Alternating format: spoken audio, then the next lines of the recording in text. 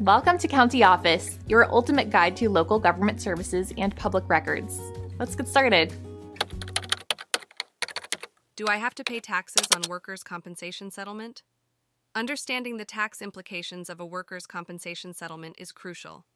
Workers' compensation provides benefits to employees injured on the job. These benefits cover medical expenses and lost wages. The Internal Revenue Service, IRS, has specific rules for taxing these settlements. Generally, workers' compensation benefits are not taxable. This means you typically do not pay federal or state income taxes on these benefits. However, there are exceptions.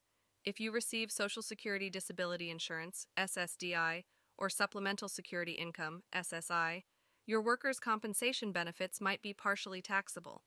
This occurs when your total benefits exceed a certain threshold.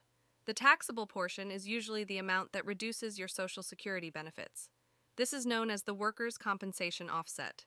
For example, if your workers' compensation reduces your SSDI benefits, the reduced amount may be taxable.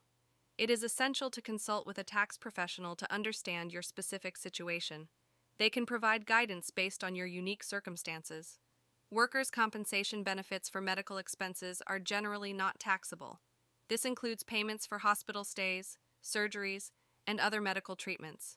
However, if you deduct these expenses on your tax return, you might need to include them as income. In summary, while workers' compensation benefits are generally not taxable, there are exceptions. Always consult with a tax professional for personalized advice.